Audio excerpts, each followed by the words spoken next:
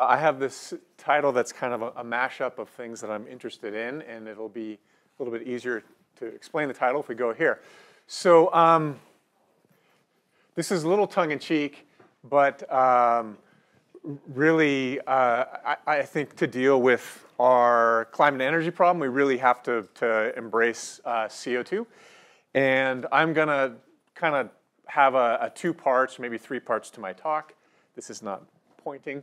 The first thing is there's actually some really interesting and I think good news that people really don't know about, and I'm going to show you that. And then to make a little bit of a transition, talk a little bit about perhaps the potential availability of CO2. And then I want to do, get a little bit geeky and talk a little bit about my own research.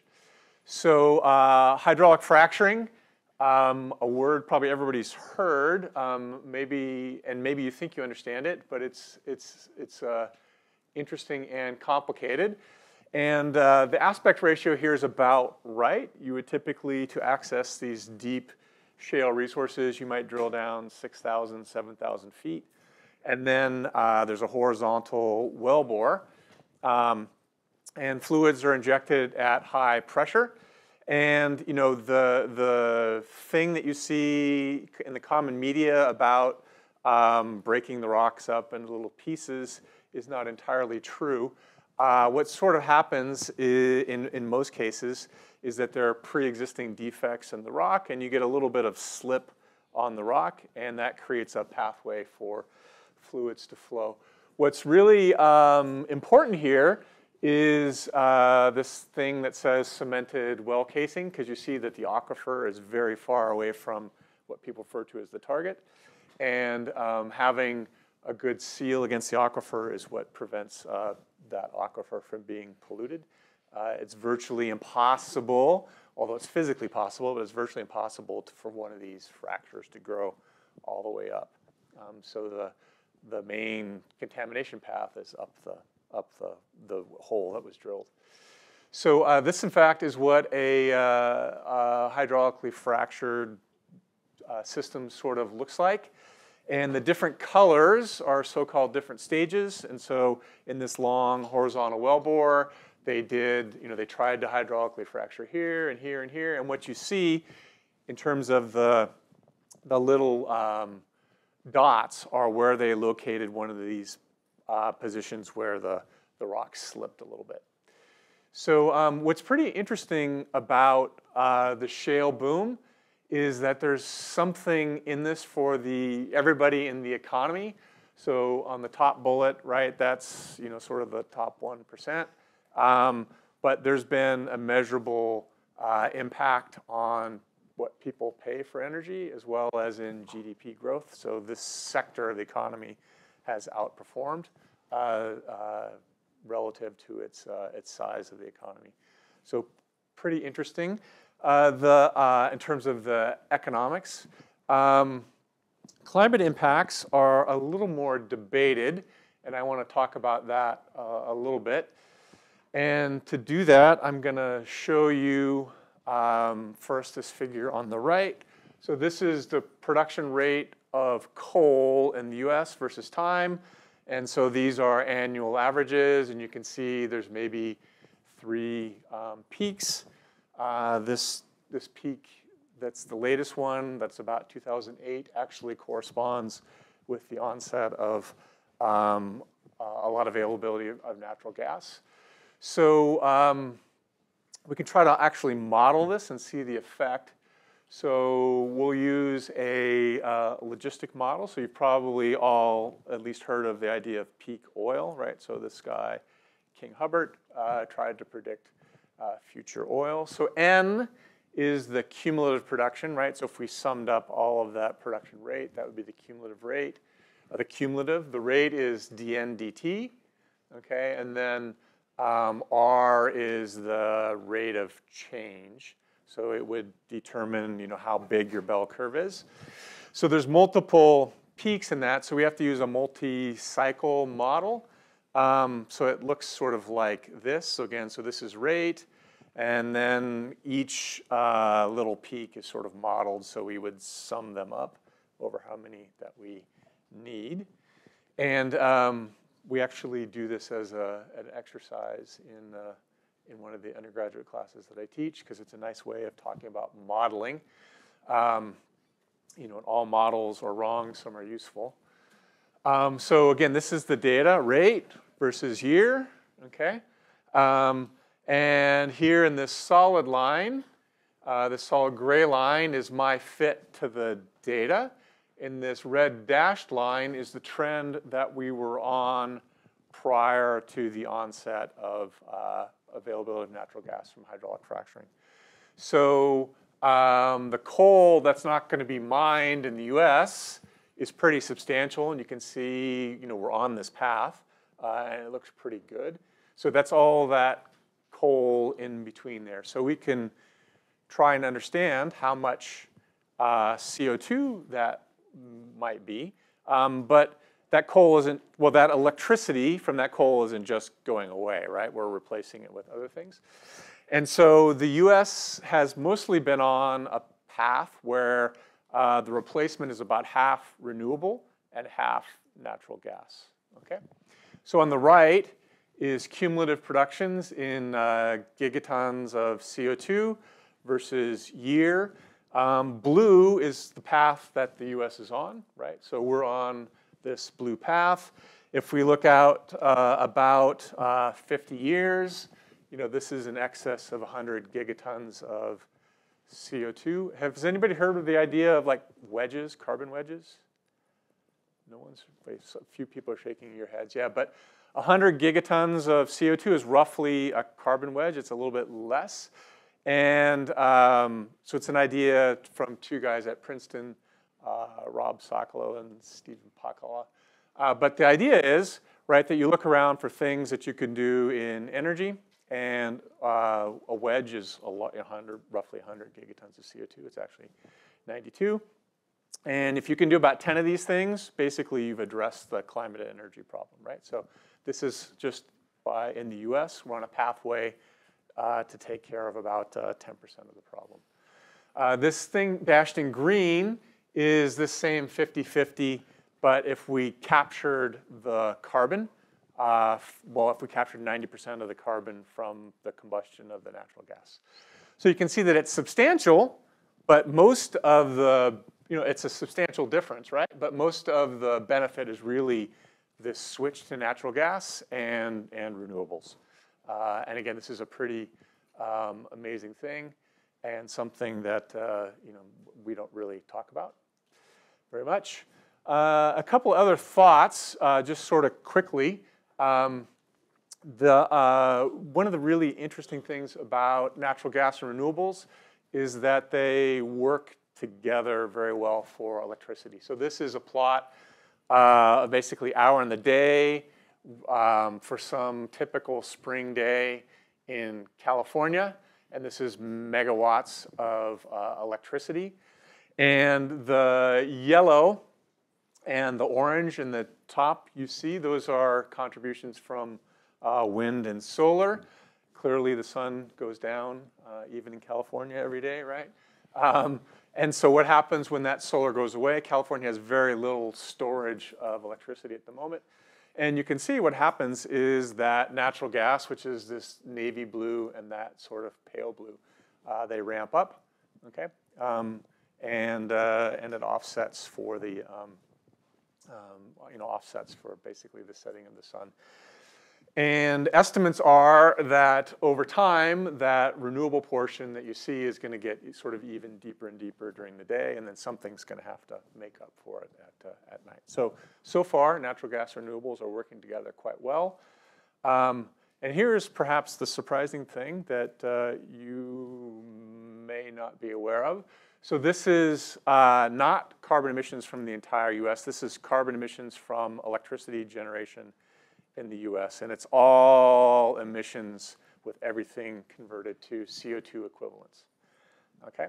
So we are here on this side, 2018 was the last number on this chart, and we are down to sort of late 80s level for emissions from electricity in the US, right? So the gross amount is down as well as the per capita, right? Because over this time, US population's gone up by 40 or 50 million people, something like that. So pretty amazing. This, if you think about the idea of wedges, there is not a single solution. There's a bunch of activities that we need to do.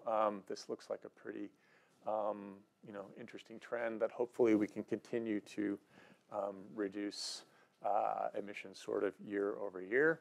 I won't talk about it, but you can think about, other countries in the world that emit a lot of CO2, such as China. China, in fact, has natural gas resources in shale that are larger than those in the US.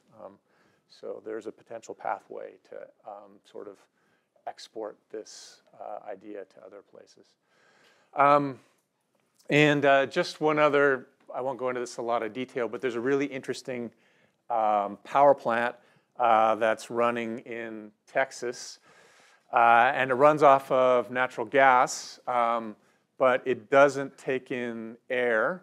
It takes in pure oxygen, and it actually burns that natural gas in an excess of CO2. And so what's interesting about this is that you have to bleed some CO2 out of this system because it's going to accumulate because you're burning natural gas.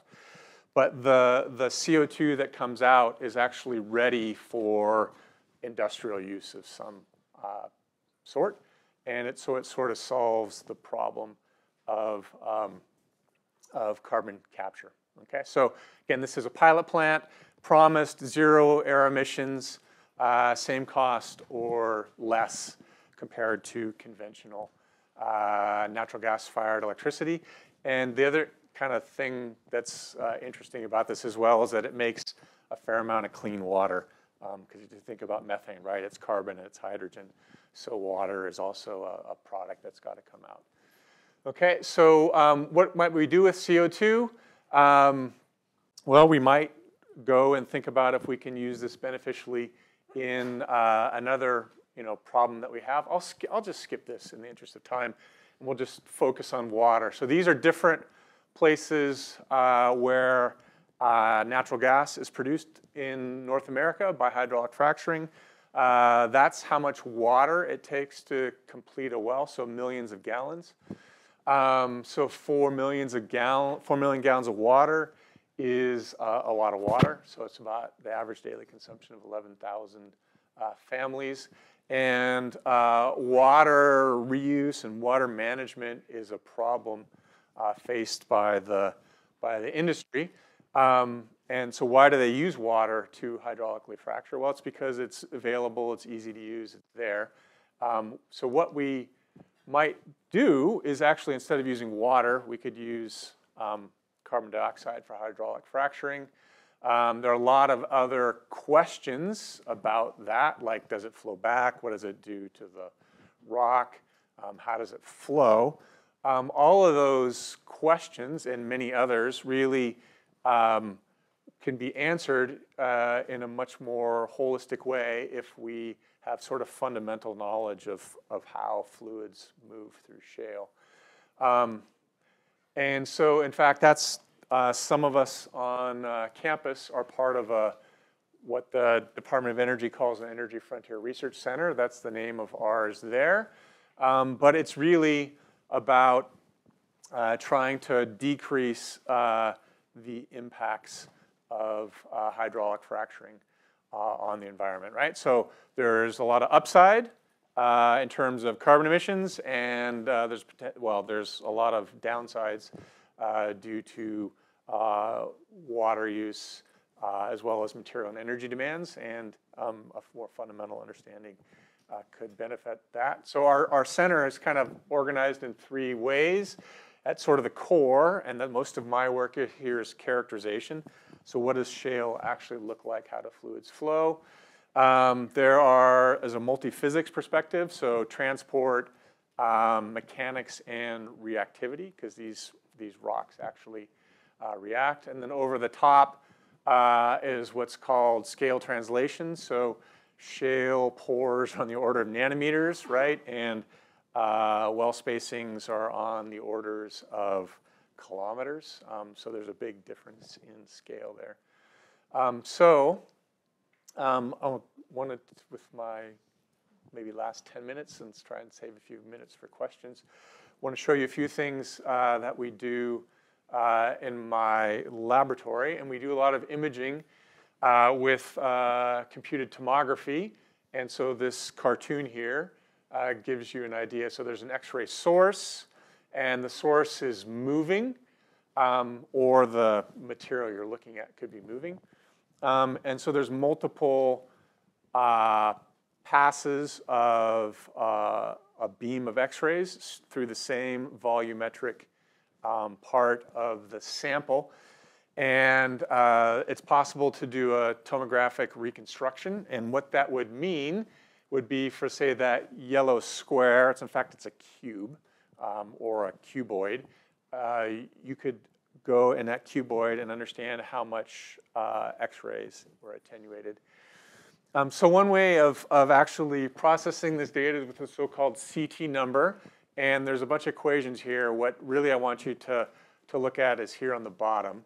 So a conventional way that people look at CT images is they just look at the plain image. And then they do, they play with like the gray levels, and you try and differentiate things that way. So we do that in my group, but what we really like to do is our fluid substitution experiments, right? So you can have a sample with, say, no fluid in it. You can put a fluid in it. And then you can do a calculation like this, where you subtract those images of fluid-filled and not fluid-filled, and then you normalize it. And then you actually have an understanding of where fluids actually move in your sample, which is important when you have something like shale. So this is just some data. So a good penetrant for a sample like this shale is a gas, because gases flow very easily. They're much less viscous. The two that we use a lot of are krypton and CO2. So what's relevant here is that air or vacuum would have a CT number about -1,000. So we actually have a difference with CO2 as well as krypton. So we can actually image where fluids flow, and that's what the next one shows you. So this is that sample after we've done our experiment and done all of our image analysis. And what is happening is that time is going on as we go from left to right. And red is more CO2, and blue is no CO2. And so we can actually see this sample filling up with carbon dioxide.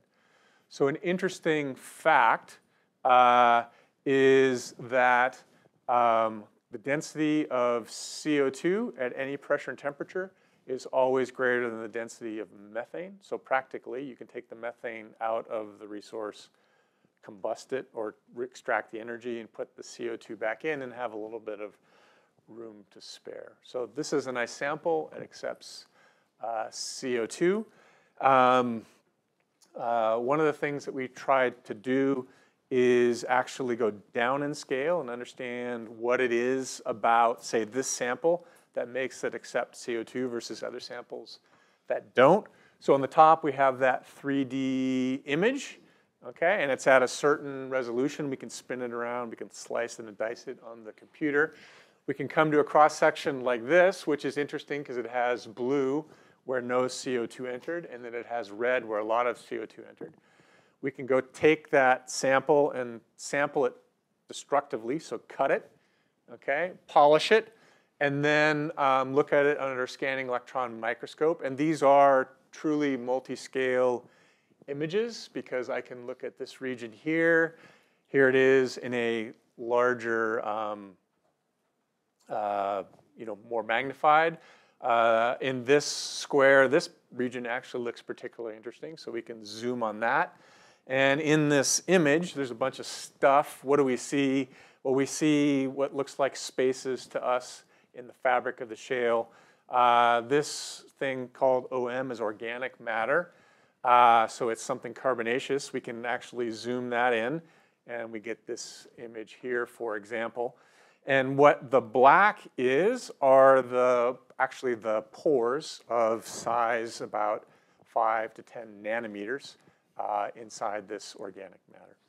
Okay, and so we can understand again why gases can move around, what makes them good candidates for CO2. We have a whole sort of library of these images that I could bore you with for hours talking about the textural details, but we can sort of sort those things out. This is destructive though, right? I have to cut the sample. So what we would like to do is actually not destroy our sample. So we have not a new area, but an interesting area. And so what this is a piece of a shale sample that's been milled. And we're actually going to look at that little thing on the top that says 30 microns. And we're going to do that up at SLAC. They have something called a transmission X-ray microscope, otherwise known as a nano CT. So it has a sort of resolution of 30 nanometers. Okay, so those images that we were looking at previously, this image here has a resolution of a couple hundred microns, right? And these have images, on the order. These have resolution on the order of nanometers.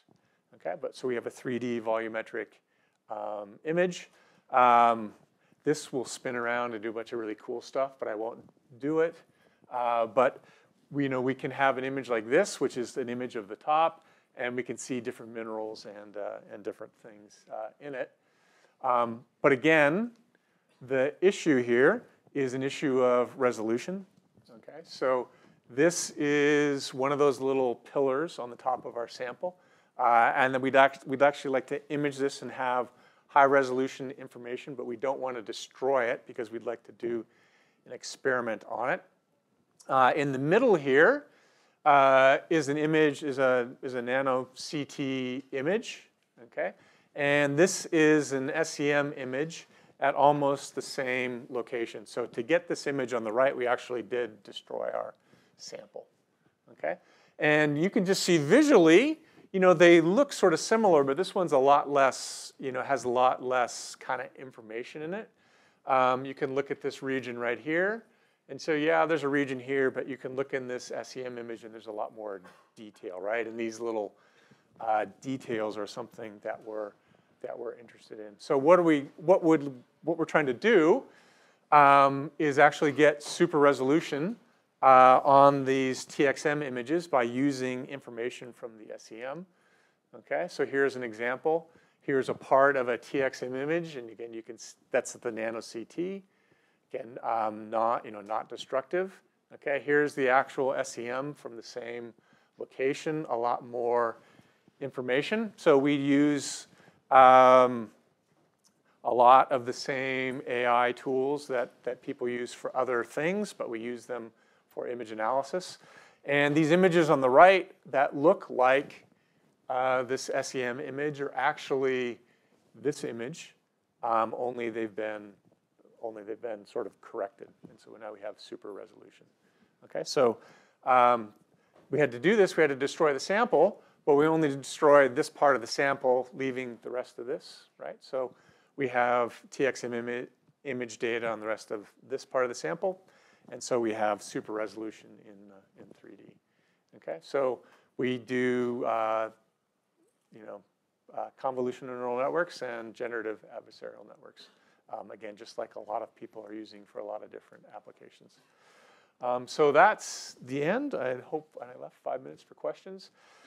So kind of the take-home points are that this switch from coal to renewables and gas so far has had a pretty positive impact on long-term CO2 emissions.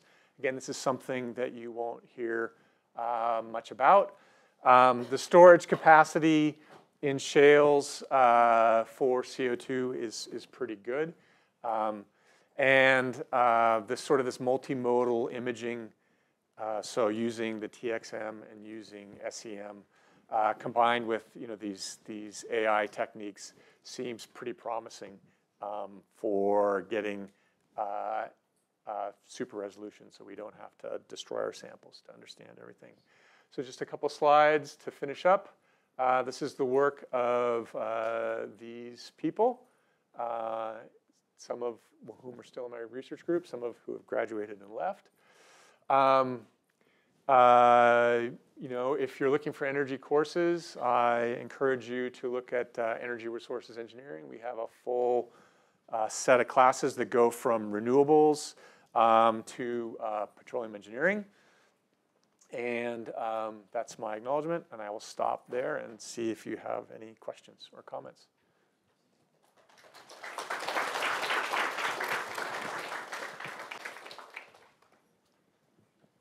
Yes?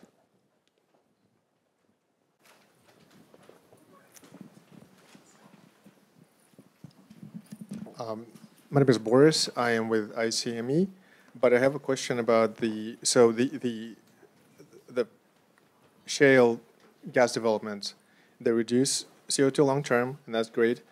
But from what I read in The Economist, so not a scientific publication, when the companies try to reduce their water use for fracking, and they start using chemicals, which are first, well, they don't use water, and second, they are more effective in cracking the shale formations. But at the same time, they introduce like cancerogenic stuff into the soil, into the groundwater, that kind of stuff. So the impact on the environment is reduced via CO2 reductions, but increased via health to humans. What is when you all study this? Like, do you have to at the same time do the research of the other side, or is that left for somebody else to measure? What's the interaction between those? Okay, I'm not sure what the other side is, right? But there are people looking at all the impact to health. Yeah, all aspects, yeah. So a couple of things. So first of all, like in terms of the chemicals that they put in, yeah, they are as a sort of a cocktail of chemicals. That's regulated state by state, but most states now have a law that people have to document what they're putting in, so at least we know what's going in. But generally, right, you're injecting something into what's already a toxic waste dump anyways. Effectively, nature made a toxic waste dump, right, because the hydrocarbons that are in there are cancerous themselves. However, one of the things that's very misleading in the media is this idea of groundwater contamination. So as far as I know, there are very few cases of hydraulic fracturing contributing to groundwater contamination because they're so far apart. Okay, so when there is a problem, what it is it goes back to people haven't made sure that there's a good seal between their wellbore when they pass anything that's drinking water. Okay, and a lot of what people say is contamination is coming from old wells where someone else may have abandoned it or something. So this is a slide that from this reference, and the top are the deepest aquifers across the Marcellus Basin, and I guess we're going. I don't remember which way it's going, but it's going geographically in some area. And then this is a bunch of information about the wells at those locations, but the blue is the top of whatever they did, right? So you still have thousands of feet between where your operation is and the aquifer. So again, if there's going to be contamination, it's really from this operation. It's going to be that somehow when you passed the aquifer part, you didn't have a good seal between the well casing and the formation. And what's ironic is that this is one of the easier things for people to measure, but ironically it's something that's often not measured. So a lot of states are sort of asking that people make sure that they have a better seal. So it's a long answer to a complicated question. But we do think about everything. And definitely on campus, so like in my center, we're really focused on this problem of water substitution and understanding in the reservoir, the effects of water. But there are other people that are worried about methane leakage and other people worried about more shallow groundwater effects, yeah. Thank you. I just also wanted to point out that I think that the defense that not much has been discovered yet is not a good defense because maybe there were not enough measurements.